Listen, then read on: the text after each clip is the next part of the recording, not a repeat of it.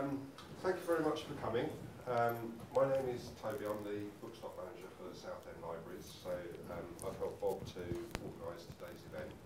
I'm not going to say very much because Bob has got a presentation that's so long you wouldn't believe it, but the process here is supposed to be Bob is going to do his talk, which is fascinating, I know, because like I say, I've looked at the PowerPoint, and then there's going to be the chance for a question and answer session. You've all, I think, been given slips so that you can write down your questions. So what we can do is, at the end, between the talk and the questions, if you hand those forward, and then I can read them out or pass them back to you and you can read them out if you really want to be on the camera, because it's all being filmed. I don't know if has that started, the film? Oh, yeah. Okay. Okay. So basically, welcome to Bob. Thank you very much for doing this talk for us. Like I say, I think it's going to be absolutely fascinating. Thank you all for coming. There's about another 19 people that are supposed to be coming along, so they may be filling up these seats as we go. So we'll try and be quiet with those people as they come in. So basically, thank you, Bob. Let's go.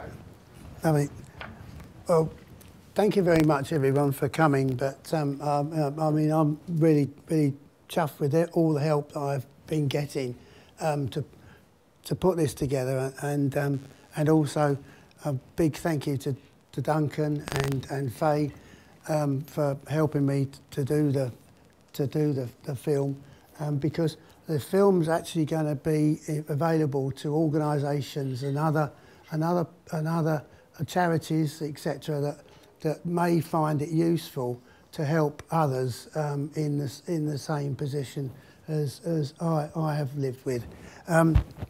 I have always, well, for a few years now, intended to celebrate 2023, because it was in 1993 that I was first diagnosed with PTSD, and that was a complete and absolute mystery to me. And so to have nearly 30 years of surviving and helping and dealing with the aspects of it and managing it, and also the support I had, I just wanted to highlight those aspects and celebrate really the fact that I had survived for all this time with the help of others, obviously, and so I always joked that I would be. I couldn't understand when you have when you all celebrate someone's life, when you come and have a wake at your funeral, and you're the only person there with all your mates are there, and they're all, you know, telling all these sorts of things. So that was the idea of us having a laugh, and I'll tell you more about that sort of thing. But what triggered me off to bring it forward and to share with people, I wanted to I wanted to show that you can have this mental illness, but you can survive by different techniques and skills, and obviously the help of therapists and what is available with the NHS, and that you can survive it. But my main aim really is the four things you had there, that I want to prevent suicides, because that is something that I have to cope with, the thoughts of it, but also share my experience, help others to manage it, and you know, to save lives. And what kicked me into doing this is, after we decided to celebrate next year, was a young lad committed suicide in the road behind us, and he's only a young fella, and I thought, why did he do that? You know, what was missing? What was was it something that someone could have helped him with? And I don't know the circumstances of it, but it just made me think that by sharing what I do and how I deal with things, it could help. So I don't know the young lad. I know he was a young lad, and obviously very, very troubled. I don't know if he had a PTSD or anything like that, but he certainly got to those dark depths of things that, yeah. So what I'm trying to do is just give you briefly what my story and how I come to be and have to deal with the things that I do. This was me when I joined to join the police force here at Southend in 1967, and Jeff, who's one of one of my old colleagues from here. Jeff remembers the white helmets and how we used to strut our stuff down the high street. Your uniforms were all tailored at Horn Brothers, and those that are old enough to remember Horn Brothers, they were the super duper suit people of the town at that time, and we had our made to measure suits there, and we wore the white helmets, which is my one there, and so I always valued the fact that we were smart and we were proud and we were up for doing the job that we swore an oath to do. So. And I'm briefly going to cover this because I want to do various other aspects as well. I was subjected to, I wouldn't say I was a victim, I was subjected to some violent assaults and serious assaults over my years of service, and it always makes you think whether I was absolutely, was I brave, was I stupid? Was I, I was on duty during, or was it just a madness in me? And I'm reflecting on that whole situation, because one of the things that I'll tell you about later. I wrote a book that was published in 2004. Well, I'm now doing another sequel to it that is going to reflect backwards on the type of things that I now recognise as I was dealing with mental health even as long ago as the 60s and 50s. That's my take on it, but that's the subject of another book.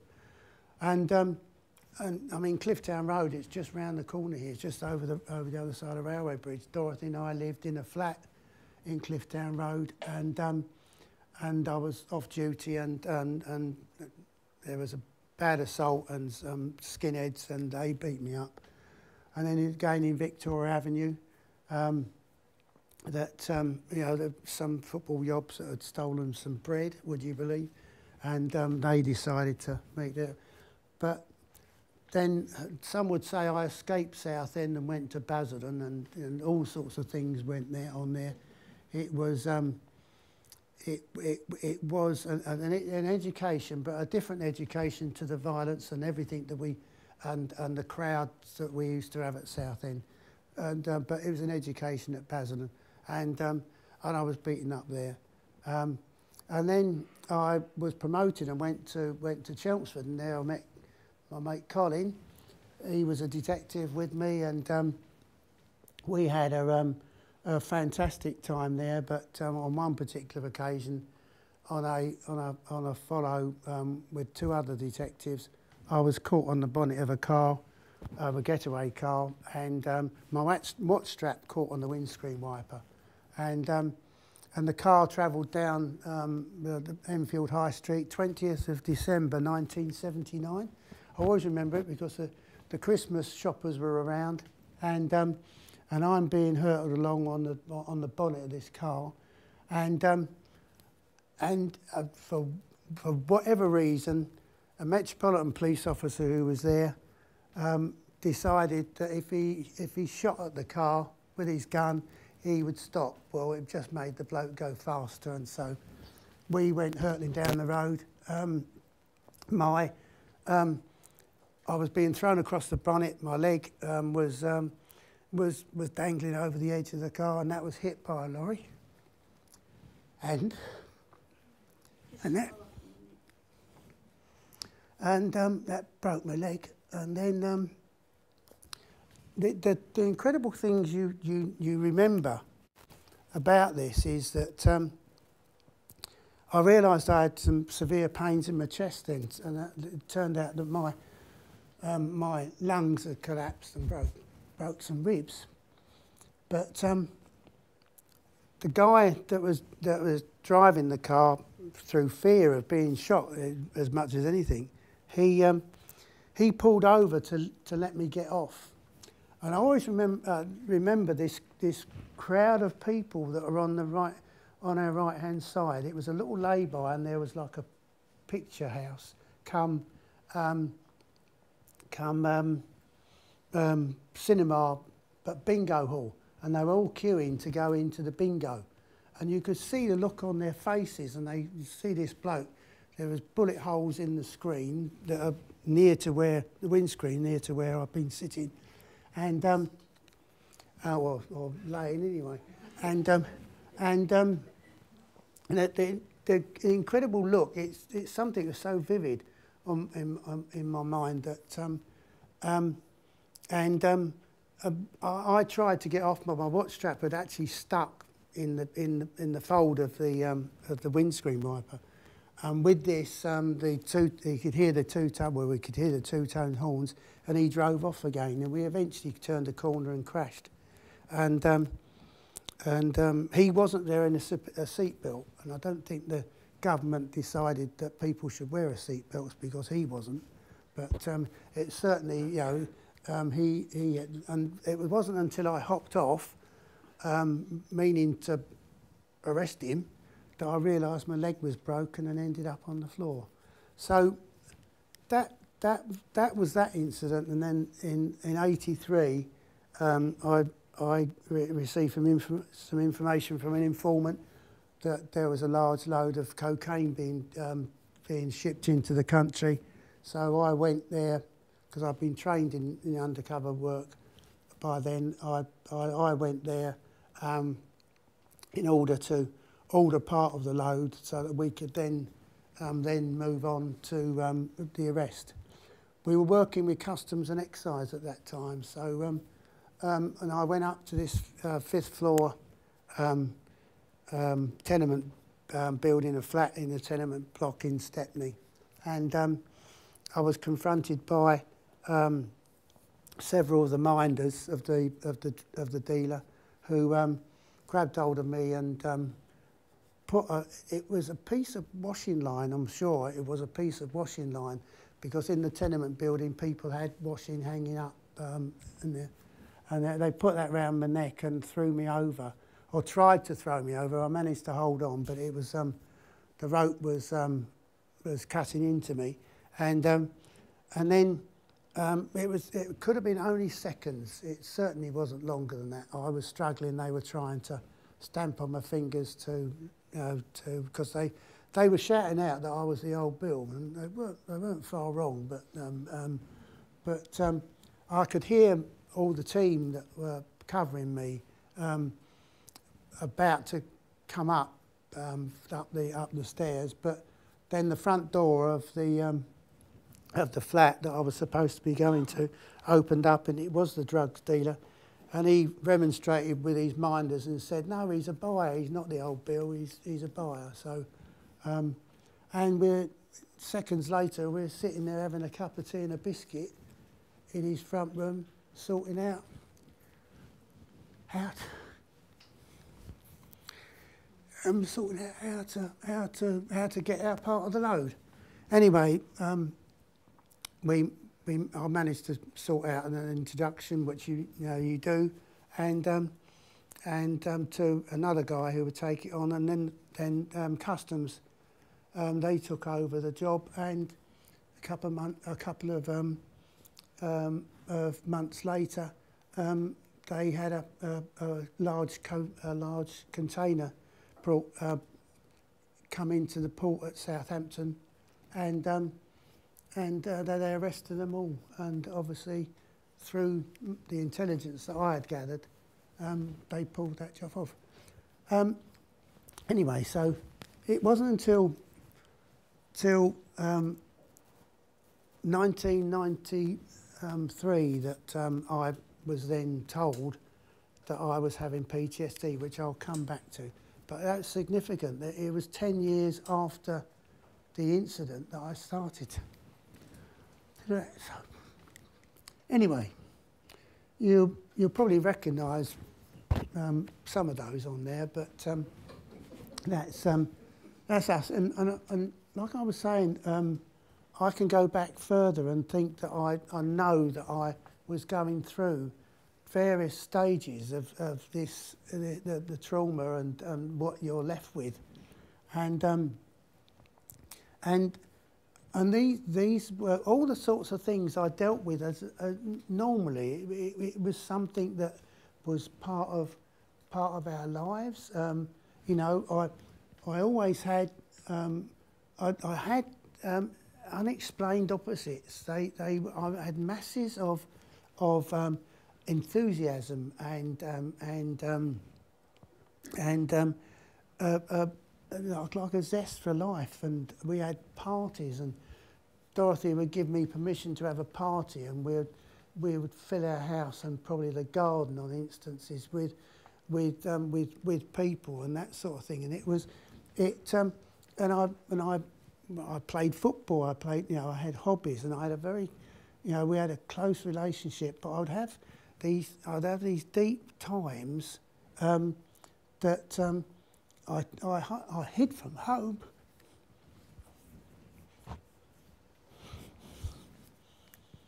And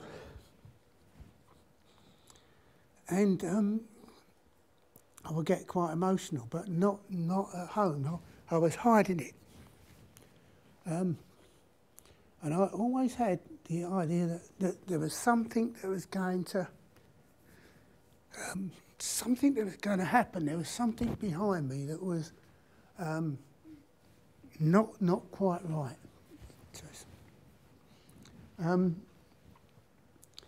I put a lot of this down to the adrenaline highs. I was dealing with after I left Chelmsford. I was trained in what they call Holmes, which was an incident office thing. So I was dealing with management of the incident offices and looking at murders and investigating murders and rapes and other serious, lots and lots of serious offences. So I was going to post-mortems, I was looking at photographs, I was looking at all different things. I'm certain now that those didn't affect me. I know they have affected some people at some time. And anyway, but I still had this energy, this enthusiasm to do things.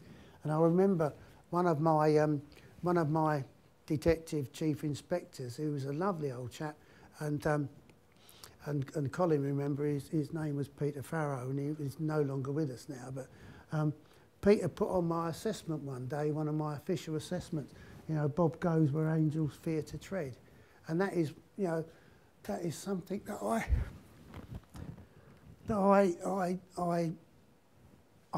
loved. I was so, not ambitious or anything like that. I mean, I did get to DI, but I wasn't ambitious to become a chief or anything like that.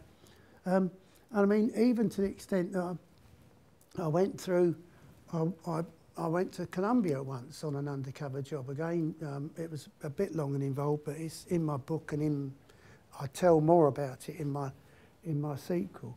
And I always remember being on the dock side of this place in Colombia, and going along the dock, and I'd got a member of the DEA, who was the Drugs Enforcement Agency, who were working in Colombia at the time.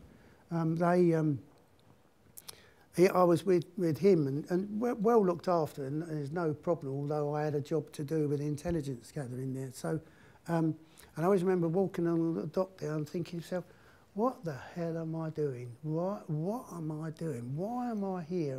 And that was one of the times that I questioned what I was doing and where I was in my own mindset. And at that particular time, I didn't become an alcoholic, but I was one of these guys that used to have a bottle of scotch in my desk drawer, and that was the way that we used to deal with things in the police service then. That was, I mean, we had I don't think they've got them in any police stations now because of the problems that the public might perceive that policemen went to their bar in their police station and got themselves drunk and drove home inebriated and all this sort of thing. But a bar in a police station was a place where we could go and offload, and we could go and we could talk about what we'd experienced, because the only alternative was to take it home with us, and then you're putting the pressure on your family. And this is something that I don't think the police have actually got to grips with. I left 30 odd years ago, so it may be they're a lot better. But also, I found myself talking about the way that I was feeling to complete strangers, people that I would meet not in the street but in a pub or you know, in a club or something like that where you're relaxing. And I was talking to strangers. I wasn't talking to people that I knew that could probably help, but actually the strangers helped. And one of the best, the most, the easiest people to talk to and to lean on was the gay community. They were people that seemed to understand me more than anyone else. So, but you still weren't taking it home. You just looked to others, and the depression was there. But then you'd go down to a very, very low ebb, and then next minute you'd be on a hot wire. You'd be trying to bounce through and all this sort of thing. And at certain times I felt so alone. I could be in a crowded room of the most friendliest of people, and I felt quite alone. So I felt that there was nobody to talk to, and none of us in the job wanted to take it home with us, because home was, you know, our comfort, you know, and that was the thing. And so that's the. I threw myself into charities, and in a way, and I look back on it now, in a way I felt I was looking at not seeking them out, but finding there are people worse off than me, and and this is where I involved Claire and you know, her boyfriend at the time, wasn't it, and Dorothy, and there, when I was at Basildon, we raised a lot of money for the Billericay Burns unit, the hospices. We ran a huge fair at Eastbury Lane, at the football ground there. We had the Essex Police Fund Day, and that's where I found that the collective response of police officers then, and police staff and the families, we all got together to help others that were far less better off than us. And we ran a big netball and football tournament for junior school children, and High Tech actually promoted it, and we found that in business there was a good rapport there to have as well. So then I got promoted and went on to the to what was fated then as the the UK's FBI. Well, I'm not going to down any political people, but they fated it as that, but didn't give us any money to do it. If I give you an example of that, they just wanted it for their next election. That's all it was, and it didn't fail. But we formed the basis, the foundation of what is now the National Crime Agency, and I'm pleased to say that they're probably, although I've got no knowledge of it, they're probably a lot better equipped to deal with things. And they basically I had 30 officers in my team gathering intelligence on organised crime. My area run from Shoebury through to Banbury in Oxfordshire along the Thames, from Banbury in Oxfordshire right the way up to Kings Lynn in Norfolk, and that was our area, anyone who was involved in that. And I went all over the UK, several parts of Europe, covering organised gangs, and as I said, I did go to Colombia, but that was before I went on to this. So that was that. I was at the pinnacle of the job that I'd always wanted to do, undercover officer in charge of lots of guys of the same ilk, and you know, we did have some good stuff. But anyway, it was on the 25th of May 1993. The reason I put up there is because that is the day in May this year that we are celebrating that 30 years of me surviving, because that was the very first time that I really had. I didn't quite have a total breakdown then, but it was 2 days later when I was in London, and well, coming back from London, and that was I was sitting at the Rockery of Leonards Lee Gardens. I don't know if anyone's been there, but the Rockery is a raised point, and there's a little seated area, and I was in there, and I just totally lost it, and it was a lovely day out with a big group of friends, all the family and the girls, and you know, we was having a lovely time, and you know, and so it was totally out of the blue how it happened. As I say, up there, I got into a vegetable state. I had no control. I lost my mind trying to do it, and it ended up on me having a breakdown a few days later. But that is why I want to celebrate on the 25th of May this year, because it's 30 years, and dealing with it. After that, I went through a period of time where I was in a no man's land. I was unable to get out of the house. It was awful for Dorothy and the girls, because they hadn't seen me like this before. I just had a terrible fear of getting out and being this outgoing person, and I just completely lost my abilities, and it was then that I first started to look at suicide. When I say I look at suicide, I mean as police officers we've been to so many of the results of suicides, and that's one of those things that I have sympathised and empathised with so many people when that happens. But that is something that, in my particular state, it is something that is the only option out, and you can't. You don't know why you're thinking like that, but to alleviate yourself from where you are, the stage that you are, to release as well your family from having to deal with such, to me, stupidity. Suicide is always a depth that I've got into, or I've been got into, and it was then that over the period of the following year, that I was so lucky that I had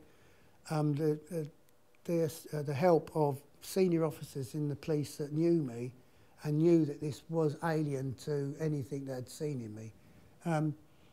They had, and I was given the assistance of therapy and counselling by the Priory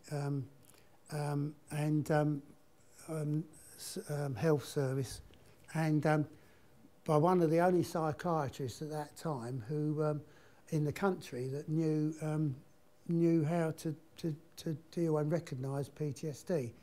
And when they said you got PTSD, I first of all looked at stress and the word stress, and I thought, if one of my team had said, you know, I'm sorry, boss, but I need to have a few days off because I'm feeling very stressful, I would tell him to sling his hook, because I just wouldn't have entertained that. So that was one thing that really, you know, firmly entrenched in my mind. And then, but then when people explained it to me, it started to fit in to what I'd been you know, going through, and so I accepted it. And that was the important thing for me, was accepting it at a stage when you can bring yourself to some sense of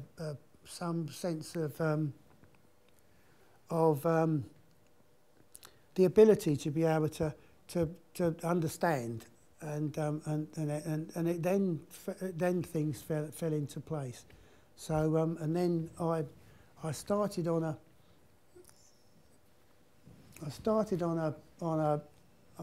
route that I think is going to help others really. When I was retired from the police force in '94, I didn't realise that after you apply for from the police force, a big door closes, and you don't realise this until it actually comes, and because the police always, when you're in the job, they always say about the police family, and it is a family, because you do look after each other, you do help each other, and because it's a vocation. It's not a job. It's a vocation, and so anyway, but all therapy and counselling stopped. I got no assistance whatsoever from the police or from the Police Federation. Unfortunately, the GPs at that time didn't really understand what it was about, and I was given Prozac. Well, that sent me into a zombie state. A zombie state. Thank you, darling. Yeah. And I didn't want to be in a zombie state. I wanted to deal with it. The NHS psychiatric part wasn't really equipped to deal with it, because there was a little understanding, and basically I was on my own. Or we were on our own. Then you had the added thing was that when you're completely alone like that, you don't know where to go to, and through the GP and other help, there wasn't anywhere else to go.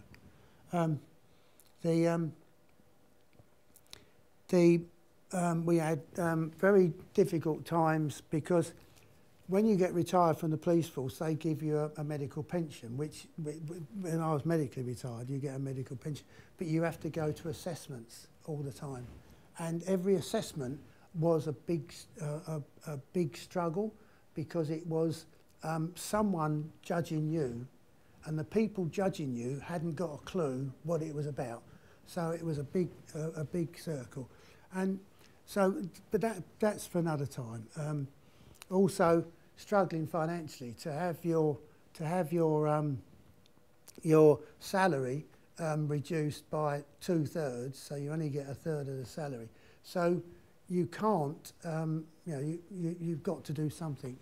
So I had to search for employment, and which I will cover in a minute, and also seeking out to be normal, seeking out not to be normal, but to be accepted to be normal. Good, they're not good mates, but colleagues of mine, you would see some a couple of occasions, they would come towards you or be walking towards you and suddenly cross the road as if to ignore you, because at that stage stress was still considered by the police and other agencies. It's you can't single it out as something that is that they don't know about, in all fairness, and don't know how to deal with it, and they almost look at you as if you're weak and those sorts of things, and so they'd rather cross the road than see it. And in some respects as well, some of them, or in fact one particular bloke introduced me to another friend and said, "Oh, this is Bob Craven, and he worked the system to retire early." And you think, what sort of mentality is that? No good you saying I'm bad, because it's a thing. But anyway, Dorothy and I, we tried to work out what was happening to me that was creating this situation. So we did long lists of what could be triggering off the flashbacks and other things that we do. We had long lists of every bit of food that I ate, every place that I went, even smells. And gradually we did work out that there were certain aspects of what we could do. But in that 10-year period, between 93, 94 and 2000, I had 5 complete breakdowns that, because it was just despair and that. So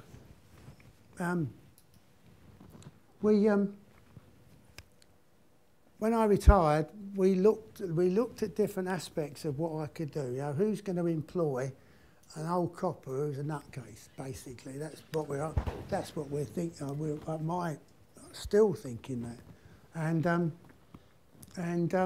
we bought an old car with a little bit of money, and we did weddings, and Dorothy did the flowers, and we called ourselves Perfect Partners, and it worked out very well. But and we started to do work for Havens, the charity at Havens. They had a fair at Priory Park where we got people to guess the mileage on the car, and on payment and a little prize afterwards, and we did things like that, which was great. But unfortunately, driving the car, I was getting fumes from the car, and I found that my flashbacks that were caused by the PTSD was caused by the fumes. So so we had to pack that up, and anyway, so really I had to reconstruct my life around the possibility of the flashbacks and other things being caused. But as I say, we had to reconstruct life around whether you call it an illness or a disability, it doesn't matter. It mucks you up in life. So we had to reconstruct our lives to do that, and we did the Perfect Partners. We tried that, and also I was being asked, because as an ex-detective inspector, we used to do analytical work for big operations, and I was being asked by various companies and solicitors and barristers if I would do court case files, etc. And so I set up a legal support group. Now, I had the same enthusiasm and adrenaline that was there to achieve something. I hadn't lost that. And at one time, we actually subcontracted, because it was Dorothy and myself and a couple of other colleagues. We set this up, and we actually subcontracted over 40 retired detectives to work on these huge frauds and on behalf of the defence. Hated doing it for the opposition, but it was a job that had to be done. And also, it was a way of earning money. But that stopped because I did have a breakdown, but it wasn't associated with the job. It was more to do with the fact that my flashbacks and my blackouts really got worse, and because I was starting to have those for some reason, I would be triggered by something, and bang, I'd be gone. And the diarrhea and sickness is associated with the PTSD and everything that goes with it. Your whole body reacts to it. That got worse as well. And but I mean, I had a little job as a registrar. I might have married some of you, I don't know, or be on your wedding certificate. That lasted a month at the Civic Centre, and I spent most of my time in the toilet. And it was then that I had to stop, and the GP told me that she advised me that I had to stop trying to beat myself up and relax and try and deal with what I'm doing. So she recommended that I stop all sorts of work, but that didn't stop me from doing other things as well. So it was about that time that I was then diagnosed with asthma, and it's now chronic asthma bordering on COPD, and that unfortunately has an effect on the flashbacks and also on the asthma itself. If I have a PTSD flashback for some reason, then I go through the breathlessness and the closing of the lungs and quite painful chest, and that then causes an asthma attack, and the asthma attack can trigger off that, and probably no need to tell you what happens with asthma. You know, your whole body seems to close up with choking and coughing, and also that leads to chest infections as well. So and I normally have those sorts of episodes every 6 to 8 weeks, and that does then relate to the asthma, to the PTSD. But also, I find now that I cannot go into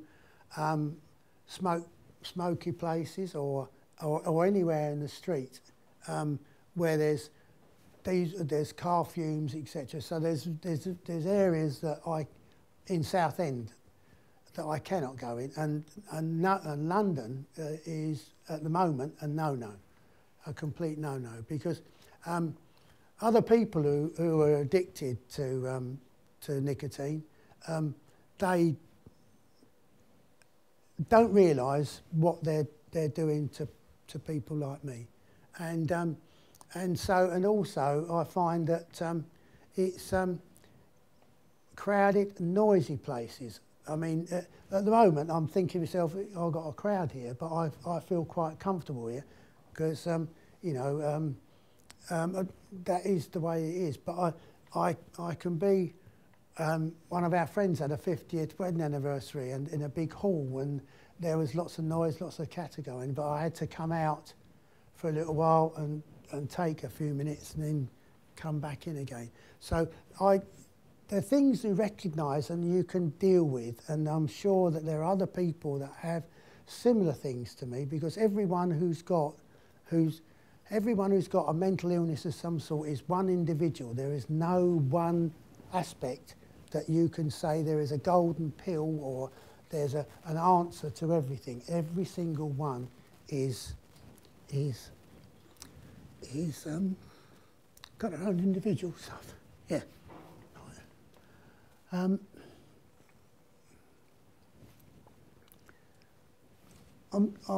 trying to tell people that when you go to those dark times, when you go to those pits of despair that you're in, that you look at everything and you must try and bring yourself out of it. You've got to try, but you must be positive about it, which I'll come on to in a minute. But and I look at things, and Dorothy and I have discussed it, because when it came up in the counselling, it said discuss it with your partner, discuss it with your family. You know, if this is what you're thinking, then it's well worth bringing other people in, because they can do it. And we talked about it. We said it was selfish, and understandably selfish for various reasons. And like I said, as police officers, we deal with aspects of suicide, incidents of suicide, and do you really know, do you really want to hurt others? Because making that decision yourself is then you've got problems that's creating for others. And as police officers, we had to deal with the aftermath of that as well. So, but my attitude has been, it doesn't solve anything. It's not the best way, because there are other good ways of creating a life for yourself without going down that awful road. And it doesn't release the family from the problem, because I'll give you an idea of that. When I wrote the book in 2000, and it was published in 2004, I was interviewed by BBC Essex, the radio station, and also Look East.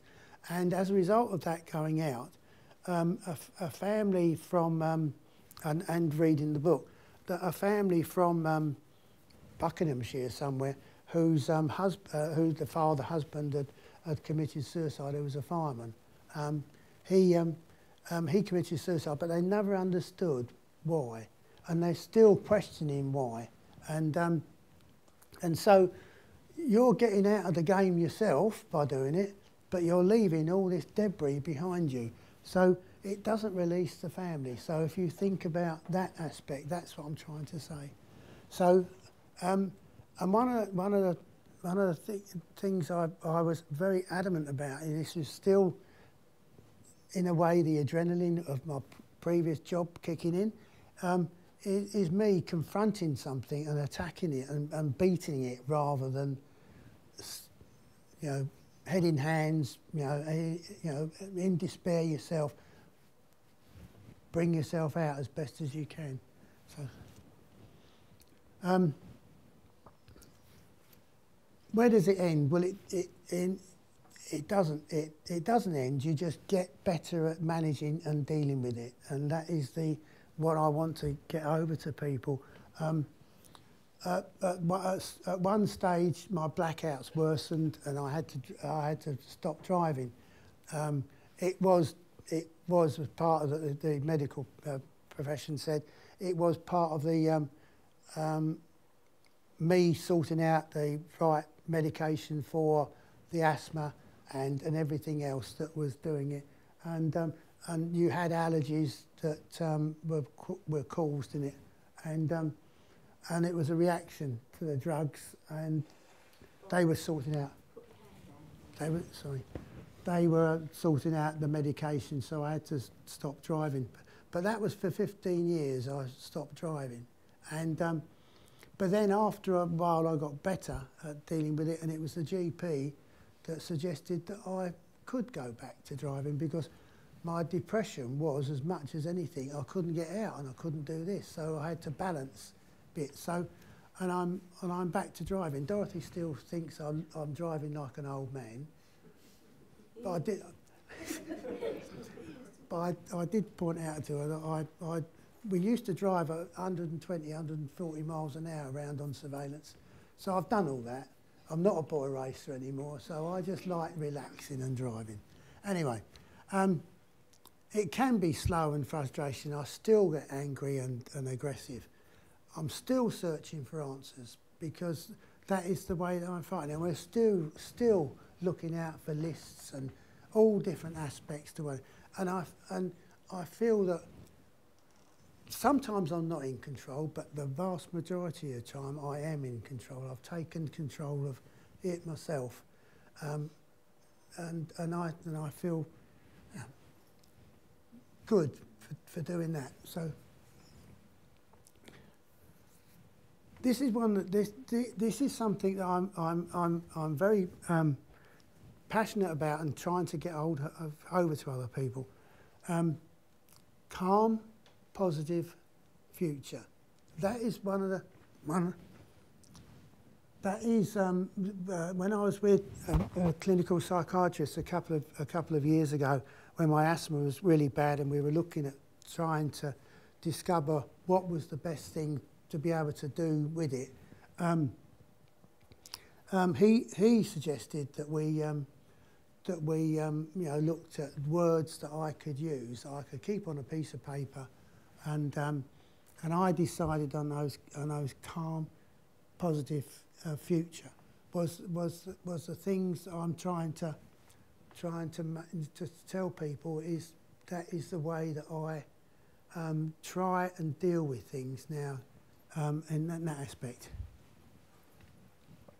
So this is what I'm trying to get over to other people that are going through the same thing, is controlling my breathing. When I'm really bad with my asthma, I'm on the top amount of medication, apparently, according to the review I only had the other day. I'm on the top amount of medications and inhalers that I can use, and so I control, and I breathe in at the count of 8, and I breathe out as long as I possibly can. And the longer you can breathe out, the better. And that has the effect. Don't ask me the physical, the biological ways of doing it, but it does work. But it does take a little bit when you're in a real dark place and you're in a difficult place and you're struggling. It is very difficult to do. So to be able to do it, you are halfway there if you only do it a couple of times. Talking as well. What am I doing here? I'm talking. I'm talking, sharing what I'm doing. Talking to others when you're able to, and share your thoughts and what's happening to you, so people can help you, even if it's just someone to soak up your thoughts. I write down all sorts of problems and compare, which I'll come to in a minute. Exercise and hobbies, changing my picture, which I will come to in a minute, and volunteering and avoidance. Unfortunately, because of the way that I have to deal with things, I have to avoid things. Dorothy and we talk a lot about what we're going to do and where we're going to go. All right, our abilities are somewhat worse because we're getting older, but I'm talking about avoidance of going to places. I've already said. I mean, I avoid Haygate Avenue, which is the road between the Royals and Primark. Now it was BHS, and there's a row of cafes there, and everyone who sits outside those cafes smoke. So I have to avoid going down there. And actually, it's not so bad as it was, because the taxis on the other side of the road are always on are always idling, and with their diesel motors, but most of them are hybrid cars now. So that's not so bad. But I avoid going in there. And I have to be on the lookout of anyone that's walking around with with a vapor thing, because being enveloped in a strawberry flavour when you're standing at a pedestrian crossing is not the ideal atmosphere to be in, and obviously, the cigarette smoke speaks for itself. So yes, and also we plan ahead everywhere we go, as much as anything. And because I'm getting old, toiletry situation is there, but I have a problem. If I have a flashback, I have a sudden diarrhea or sickness. So if we're on a drive somewhere, we have to plan where all the places are that we can stop. So planning ahead. So it's. You want to know where the toilet's on, So this is just to give you an idea what what I write down. I sort out in my own mind, this is just one of sheets and sheets of paper that I've written out. On the left-hand side is the negatives, and on the right-hand side the positives. In the middle you can see is calm and positive future. On the left-hand side is everything that I go through, all the negative aspects, but also on the other side I put all the positives, all the sorts of things that counteract the dark, so the light counteracts the dark. So what I'm suggesting to people is, if you are going through some sort of stages like that, is to write out as much as you can, so that you can compare. You can say, yeah, I had that dark bit, but I've got this light bit now, you know, and so things might be bad on that side, but on this side they're really good. So that is one of the aspects that I do, is changing the negatives to positives and your darks to light, your darkness to light. My other daughter, Karen, she runs a company called Simply Stride. She started out 20 years ago, working out a system of holding yourself, and we've all been subjected to her commands. She's and this, when I was really bad in the late 90s, I was walking around. I had a stick because of other problems with my legs. Well, when I was broken, it's arthritic now, and I was really down at mouth. I was really really down in the dumps. That's the only way to put it. And Karen, throughout the years, she has, or Simply Stride with her coaches, they have worked out a way to be upright and you know, walking tall and you know, in mind and in body, and getting out in the fresh air, and also making friends. So if anyone is affected by mental health, is get out there and be proud, walk tall, and you will make friends, and you will be surprised the amount of people that have got the same or in the same situation as yourself, and getting out there and doing it. So I got hair there. Look. That was only taken last year, honest. I love my garden, and I'm very fortunate to have a garden, but it doesn't stop there. You can find gardens, you can find things to do, you can find lots of aspects. I have got, and I've identified in our garden at home, and also in various parks around here, little bolt holes where you can go and sit. The Old World Garden in Priory Park is one place. You can sit there, you can be quiet, you can take in the aspects, you can watch the little robin, you know, and all this sort of thing. You can relax, but also it's energising as well, because you can get your fitness in it, and also there are organisations around that are hugely successful at bringing people together. And I mean, I did gardening with the U3A. Dorothy and I run the gardening group there, and got made lots of friends, went to lots of places, and Trust Links, which I think you'll see some of their brochures are up there on the leaflets are here. Trust Links is another hugely successful job for anyone who hasn't got a garden or who's got a relative that they want to get involved with. You don't have to be green-fingered. You can just go there and be happy. And obviously through that you get a little bit of energy or a little bit of you get relaxation because you can sit and you can, you know, while the time away, and you get a great deal of satisfaction when you see. I mean, I get great delight out of working at, you know, wisteria this time of year, so you get some lovely blooms. So gardening to me is a real aspect. And also, when I have the worst times are when I have the asthma episodes every 4 to 6 to 8 weeks, depending. And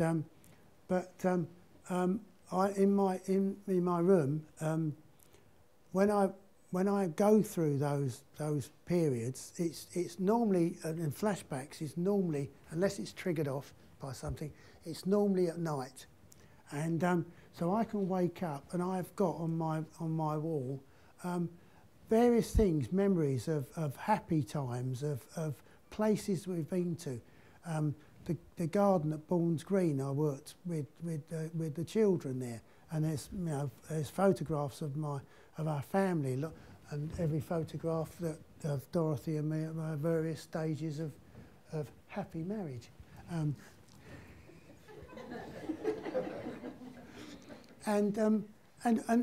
But things that create in your own mind the happy times and the things that can bring you out of this mire of you know, or mental mire, I could say. And on the right hand side there's just a little picture. Dorothy's got a bigger picture in her room, but now I've got the end bits there, and they're just enough. They're just enough for me to say that is a field up in or reminds me of a field up in Norfolk. In fact, somewhere you want to go to, Colin. It's called the Vicarage, I think, and it's a field up there. It's a field of cornflowers and that sort of thing. It is absolutely beautiful. So it's those sorts of things that I'm able a lot of the time to click into place and to remove the struggle that I'm having with the mental and the asthma side of it, to calm me down and then get back to calm and positive. And I'm looking at the past there, but I'm looking at the future because we've got lots of other stuff to go. And yeah, so next one. Also, I wear a bracelet, and I'm not it's in here somewhere, but I wear this all the time, and it's got calm, positive future on there, and it's just a reminder that I've got around my wrist that I can go like that too, and it gives me that when I'm needed. Yeah. It's the only piece of jewellery, apart from my wedding rings, that Dorothy's allowed me to. She's got lots. I think you might need a word. Next one, sir. I said about the charity thing. I'd really retired from doing charity things a couple of years ago because of how I've been, but seeing this young guy that committed suicide, and the help that I got from Mind in the past, and the help that I've got from Asthma UK and the British Heart Foundation, because I've had to have heart surgery as well. So that sort of thing has just spurred me into sharing with yourselves that you can support other people, you can help other people, and lots of all the charities that we helped in the past, that I've got other stories to tell about, but that has spurred me to do that. So I'm going to be walking the pier 30 times, not in one go, but but the notices are up the back there. You have a look at, and also there's some the QR codes and everything for the charities at the back, the details at the back there, and all that's there. And I see Keely's there from Mind. Oh, yeah, Robin, sorry. And they're there from Mind. They're there to answer any questions that Mind. Wonderful charities that have helped me. There are hundreds and thousands of charities that you could wish for, but the reason I am doing these is because these are the three that have been crucial to me, of helping me. So there we go. So that's what we're going to be doing on Thursday the 25th at the Park Inn. The reason why we've chosen the Park Inn, it is the Laurel and Hardy suite at the Park Inn. It's just hilarious. It is, those that can remember, some of you are a bit young to know about Laurel and Hardy, but the Park Inn were very good when I pushed the boat out when I wrote the book way back in 2004, and they gave us 2 rooms for me to then, and they've done the same this time to do it. So there's going to be an exhibition of all the different charities and the organisations that have been part of my life, that I'm saying go and have a look, see what they've done, what they're doing, because they did for me what they could do for you. So that's basically what it's all about. Now this is going to be a bit hard, so you're going to have to bear with me on this. I think I'm at the stage. This is a poem what I wrote. I did an Eric and Ernie. I think, yeah.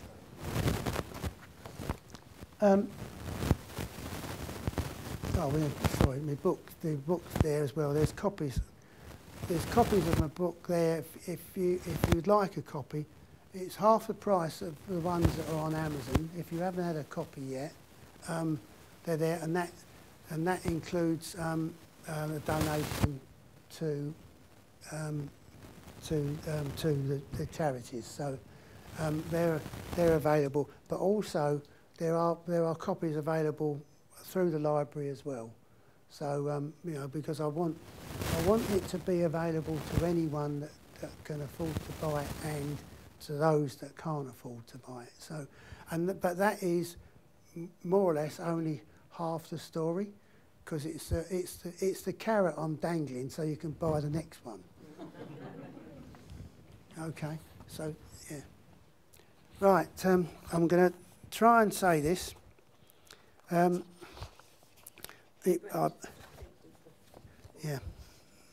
So I'll have a glass of water as well. Yeah.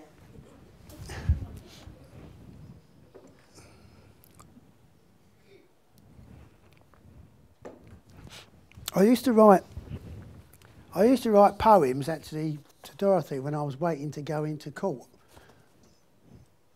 to give evidence for the prosecution, not waiting to go into court for anything else. And but I've written a few for birthdays and things like that. So but you have to bear with me, because I'm not the poet laureate by any means. But it will be. I think this covers everything that I've trying to be saying. Hold it up so you can speak. Yeah. So I put my glasses on. That might help. Oh, that's better. Right. Feeling low, feeling sad. Life can be rubbish, but it really, really isn't that bad. Things often seem in total despair. Trust me, I have been there. Stay calm, take it easy. Slow is the message to see through this difficult passage. Your thoughts of negativity can be changed to pictures of positivity. The dark is the past, the future is bright, full of wonderful, amazing, brilliant light. And for you, that will last and last and last. Samaritans will talk, a problem to share. There is always someone who will listen and care. Think of those who love you and how upset they'll be if suddenly you're not there. The charity mind is well worth a try. They supported me often, even gave me a shoulder on which to cry.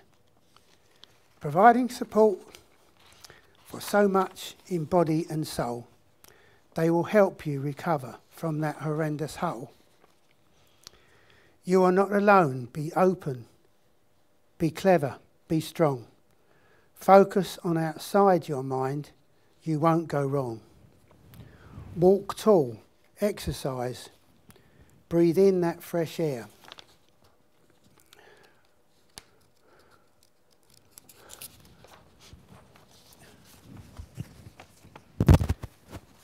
Lifting spirits, rinsing out, someone will join you and surprisingly share.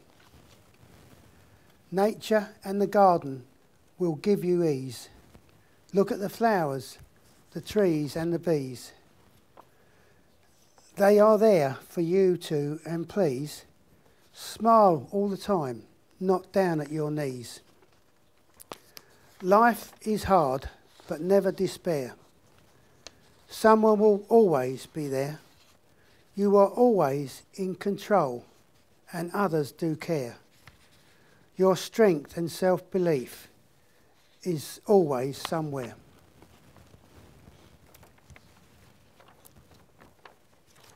Think of others, it's true. You may have your problems, but they have lots too. Their issues so complex and so drastic and utterly sad, they inspire us to realise our situation is actually not that bad. Volunteering and giving is so satisfying and good. To help others in distress is fulfilling and should bring you comfort and joy in a way that you would never imagine you could. The payback you receive is 100 times satisfying. To be warned, but be warned, their joy and appreciation can yet leave you humbled and crying. Friends and family have had it hugely difficult in the past, but with their love, patience, hope and trust, turning bad into good, making life such a blast. Always be calm and positively strong. Look to the future and you'll live a full life for long and long and long.